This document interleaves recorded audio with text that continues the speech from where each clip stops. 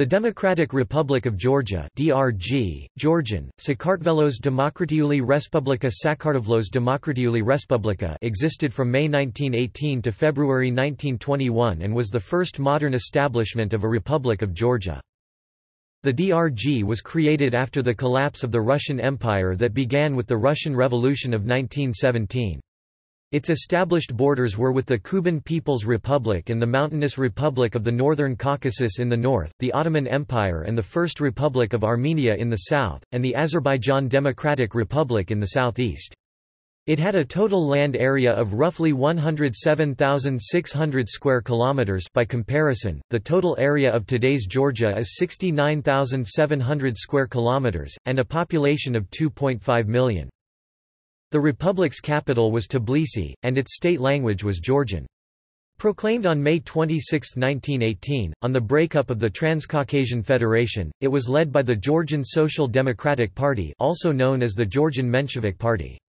Facing permanent internal and external problems, the young state was unable to withstand invasion by the Russian SFSR Red Armies, and collapsed between February and March 1921 to become a Soviet republic.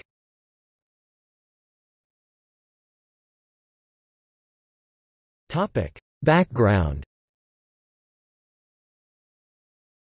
After the February Revolution of 1917 and collapse of the Tsarist administration in the Caucasus, most power was held by the Special Transcaucasian Committee short for Osoby Zakaukazoski Komitet of the Russian Provisional Government. All of the Soviets in Georgia were firmly controlled by the Georgian Social Democratic Party, who followed the lead of the Petrograd Soviet and supported the provisional government. The Bolshevist October Revolution changed the situation drastically. The Caucasian Soviets refused to recognize Vladimir Lenin's regime. Threats from the increasingly Bolshevistic deserting soldiers of the former Caucasus Army, ethnic clashes and anarchy in the region forced Georgian, Armenian and Azerbaijani politicians to create a unified regional authority known as the Transcaucasian Commissariat November 14, 1917, and later a legislature, the same January 23, 1918. On April 22, 1918, the Sejm, Nikolai Chikadze was the president, declared the Transcaucasus an independent democratic federation with an executive Transcaucasian government chaired by Yevgeny Gegechkori and later by Akaki Chikonkeli. Many Georgians, influenced by the ideas of Ilya Chavchavadze and other intellectuals from the late 19th century, insisted on national independence. A cultural national awakening was further strengthened by the restoration of the autocephaly of the Georgian Orthodox Church March 12, 1917, and establishment of a national university in Tbilisi 1918.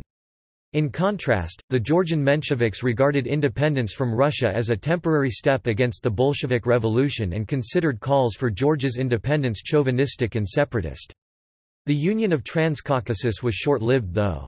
Undermined by increasing internal tensions and by pressure from the German and Ottoman empires, the federation collapsed on May 26, 1918 when Georgia declared independence. 2 days later both Armenia and Azerbaijan declared their independence as well.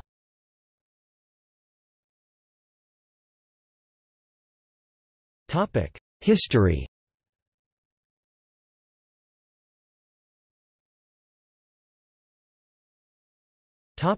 Recognition. Georgia was immediately recognized by Germany and the Ottoman Empire. The young state had to place itself under German protection and to cede its largely Muslim-inhabited regions including the cities of Batum, Ardahan, Artvin, Akaltik and Akalkalaki to the Ottoman government Treaty of Batum, June 4. However, German support enabled the Georgians to repel the Bolshevik threat from Abkhazia. German forces were almost certainly under the command of Friedrich Freiherr Kress von Kressenstein. Following the German defeat in the First World War, British occupation forces arrived in the country, with the permission of the Georgian government. Relations between the British and the local population were more strained than they had been with the Germans. British-held Batumi remained out of Georgia's control until 1920. On December 25, 1918, a British force was deployed in Tbilisi too. Georgia's relations with its neighbours were uneasy. Territorial disputes with Armenia, Denikin's White Russian government and Azerbaijan led to armed conflicts in the first two cases. A British military mission attempted to mediate these conflicts in order to consolidate all anti-Bolshevik forces in the region. To prevent White Russian army forces from crossing into the newly established states, the British commander in the region drew a line across the Caucasus that Denikin would not be permitted to cross, giving both Georgia and Azerbaijan temporary relief. The threat of invasion by Denikin's forces, notwithstanding the British position, brought Georgia and Azerbaijan together in a mutual defence alliance on June 16, 1919. On February 14, 1919, Georgia held parliamentary elections won by the Social Democratic Party of Georgia with 81.5% of the vote. On March 21, Noe Zordania formed the third government, which had to deal with armed peasants' revolts incited by local Bolshevik activists and largely supported from Russia. These became more troublesome when carried out by ethnic minorities such as Abkhazians and Ossetians. However, the land reform was finally well handled by the Georgian Social Democratic Party government, and the country established a multi-party system in sharp contrast with the dictatorship of the proletariat established by the Bolsheviks in Russia. In 1919, reforms in judicial system and local self-governance were carried out. Abkhazia was granted autonomy. Nevertheless, ethnic issues continued to trouble the country, especially on the part of the Ossetians, as witnessed in May 1920. Some contemporaries also observed increasing nationalism among the Social Democratic Party of Georgia leaders.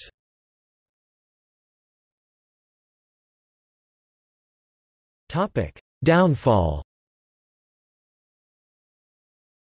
The year 1920 was marked by increased threats from the Russian SFSR. With the defeat of the White Movement and the Red Army's advance to the Caucasus frontiers, the Republic's situation became extremely tense. In January, the Soviet leadership offered Georgia, Armenia and Azerbaijan an alliance against the White armies in South Russia and the Caucasus. The government of the DRG refused to enter any military alliance, referring to its policy of neutrality and non-interference, but suggested negotiations towards a political settlement of the relations between two countries in the hope that this might lead to recognition of Georgia's independence by Moscow. Severe criticism of the Georgian refusal by Russian leaders was followed by several attempts by local communists to organize mass anti-government protests, which ended unsuccessfully. In April 1920, the 11th Red Army established a Soviet regime in Azerbaijan, and the Georgian Bolshevik Grigory Ordzhonikidze requested permission from Moscow to advance into Georgia. Though official consent was not granted by Lenin and Sovnarkom, local Bolsheviks attempted to seize the military school of Tbilisi as a preliminary to a coup d'état on May 3, 1920, but were successfully repelled by General Kvinitadze. The Georgian government began mobilization and appointed Georgi Kvinitadze commander-in-chief. In the meantime, in response to Georgia's alleged provision of assistance to the Azeri nationalist rebellion in Ganja, Soviet forces attempted to penetrate Georgian territory, but were repelled by Kvinitadze in brief border clashes at the Red Bridge. Within a few days, peace talks resumed in Moscow. Under the terms of the controversial Moscow Peace Treaty of May 7, Georgian independence was recognized in return for the legalization of Bolshevik organizations and a commitment not to allow foreign troops on Georgian soil. Refused entry into the League of Nations on December 16, 1920, Georgia gained de jure recognition from the Allies on January 11, 1921. This, however, did not prevent the country from being attacked by Soviet Russia 1 month later. After Azerbaijan and Armenia had been Sovietized by the Red Army, Georgia found itself surrounded by hostile Soviet republics. Moreover, as the British had already evacuated the Caucasus, the country was left without any foreign support. According to Soviet sources, relations with Georgia deteriorated over alleged violations of the peace treaty, rearrests of Georgian Bolsheviks, obstruction of convoys passing through Georgia to Armenia, and a strong suspicion that Georgia was aiding armed rebels in the North Caucasus. For its part, Georgia accused Moscow of fomenting anti-government riots in various regions of the country, and of provoking border incidents in the Zaqatala region, disputed with the Azerbaijan Democratic Republic. The Lori neutral zone was another challenge, as Soviet Armenia categorically demanded that Georgia withdraw the troops that had been stationed in the region since the fall of the Armenian Republic.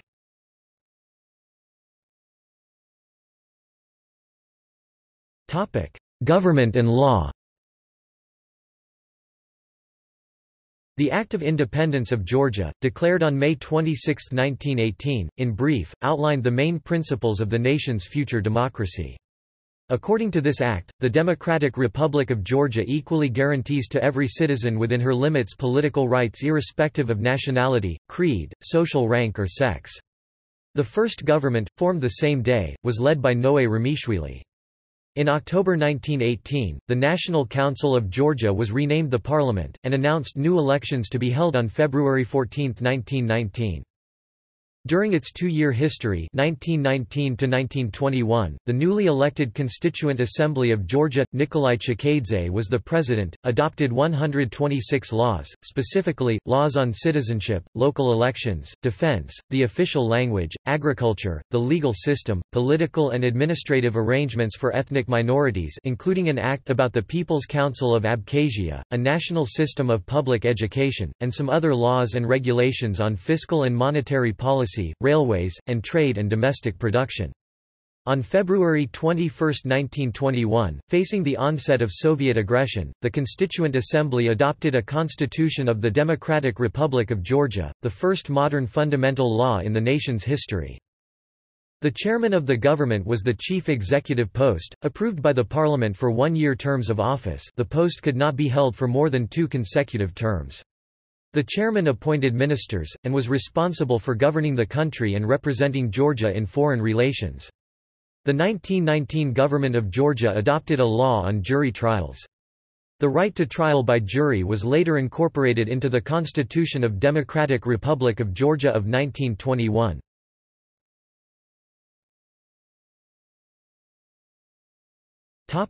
International recognition. Under the terms of the Moscow Peace Treaty of May 7, Georgian independence was recognized by Soviet Russia in return for the legalization of Bolshevik organizations and a commitment not to allow foreign troops on Georgian soil. The independence of the Democratic Republic of Georgia was de jure recognized by Romania, Argentina, Germany, Turkey, Belgium, United Kingdom, France, Japan, Italy, Poland, Czechoslovakia and Estonia, among other countries. The government of the Democratic Republic of Georgia in exile continued to be recognized by many European states as the only legal government of Georgia for some time after 1921. The government of the Democratic Republic of Georgia in exile lasted until 1954, continuing to oppose Soviet rule in Georgia.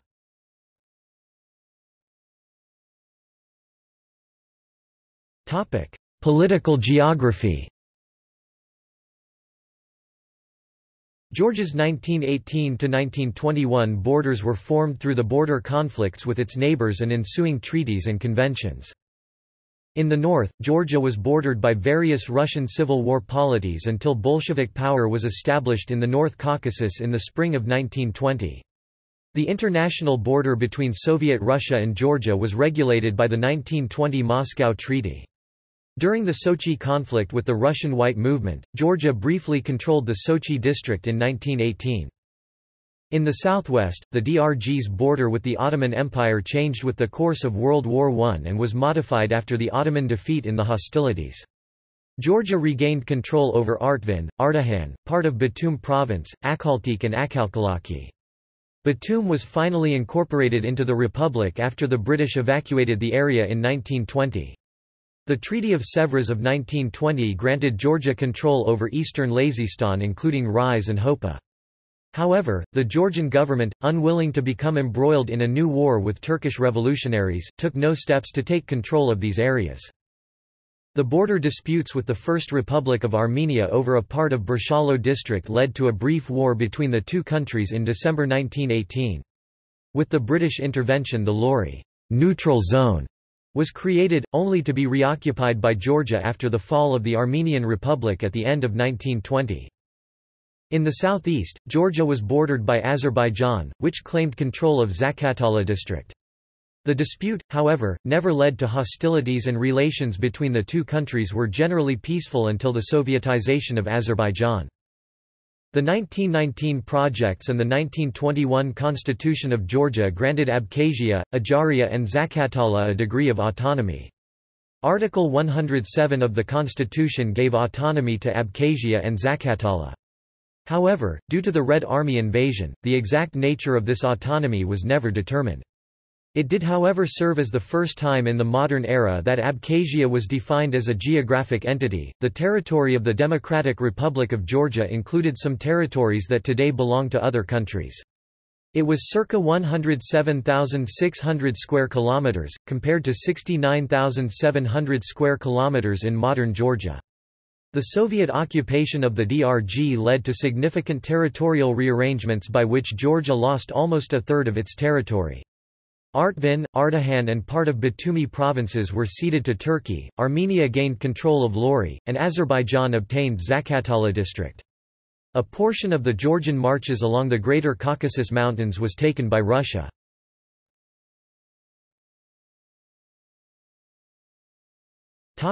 Armed forces. The People's Guard was the privileged military force in the country.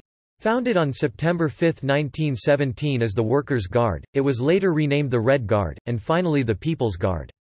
It was a highly politicized military structure placed directly under the control of Parliament rather than the Ministry of War. Throughout its existence 1917 to 1921, the Guard was under the command of the Menshevik activist Veliko Jugheli. The DRG also formed its own regular army.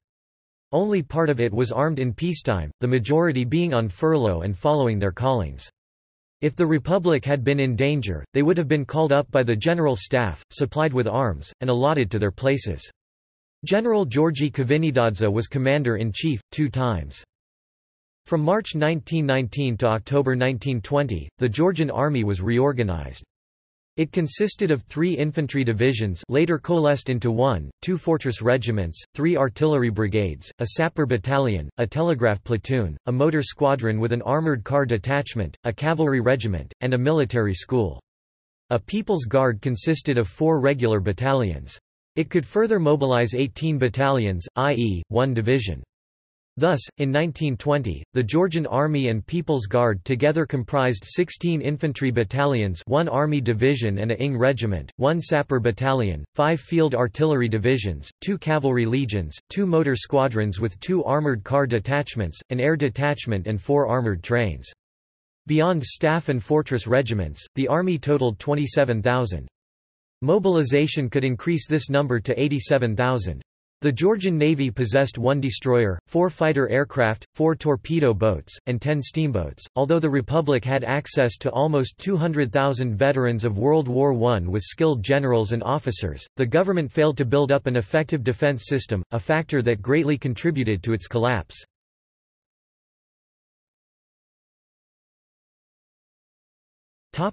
Economy. Agriculture was a mainstay of the local economy of Georgia, a typical agrarian country with long wine-making traditions. Land reform well managed by the government—Noé Komariki was in charge of this project—contributed to a degree of stability in this field. The manganese industry at Chiatora was of great importance to European metallurgy, providing about 70% of the world supply of manganese in the early 20th century. Traditionally, Georgia served also as an international transportation corridor through the key Black Sea ports of Batumi and Poti. However, lack of international recognition and the government's only partially successful policy in the field hindered the economic development of the DRG, and the country suffered an economic crisis. Some signs of improvement were observed towards 1920–1921.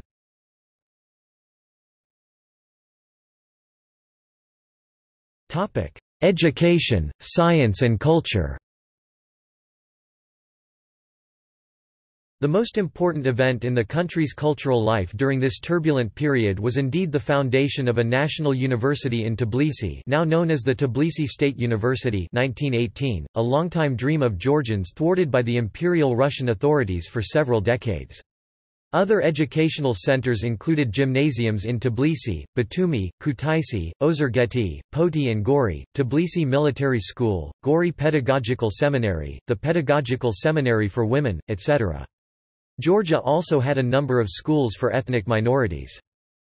The National Museum of Georgia, theaters in Tbilisi and Kutaisi, the Tbilisi National Opera House, and the National Academy of Art were in the vanguard of cultural life. The newspapers Sakartvelos Respublika, Republic of Georgia, Sakartvelo, Georgia, Urtoba, unity, Samshablo, motherland, Sakako Sakme, public affair. The Georgian Messenger and the Georgian Mail, both published in English, led the national press.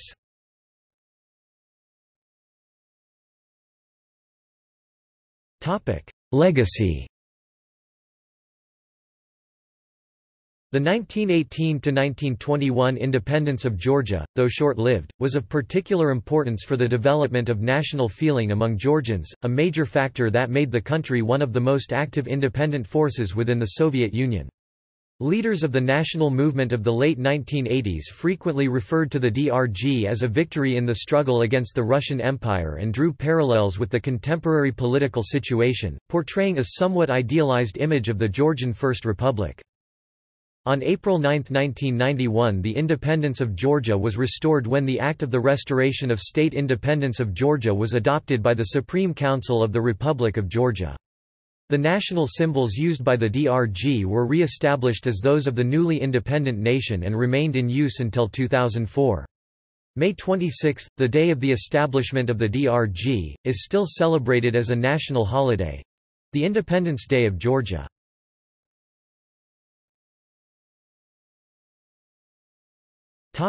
See also 1920 Gori earthquake, Aftermath of World War I, August Uprising, Azerbaijan Democratic Republic, First Republic of Armenia. List of people associated with the Democratic Republic of Georgia.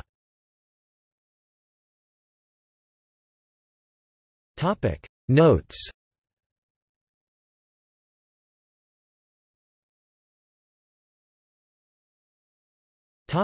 Bibliography.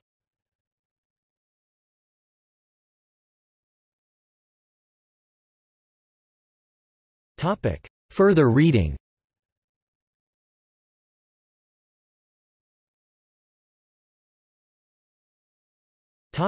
External links.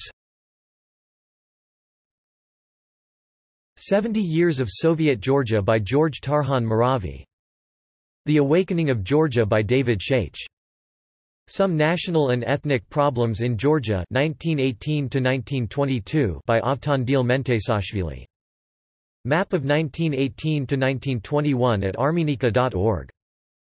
Territorial Rearrangements in Caucasus, 1920–1921. Kartuli Idea — The Georgian Idea, by Dr. Levan Z. Yerushadze, 2008, ISBN 99940-0-490-5. Democratic Republic of Georgia 1918–1921 by Dr. Levan Z. Yerushadze, 2006, ISBN 99940-0-539-1. Georgia by Karl Kautsky, an anti-Bolshevik pamphlet. Between Red and White, a pamphlet about Georgia by Leon Trotsky. La Hier République de Géorgie. La Hier République de Géorgie en exil.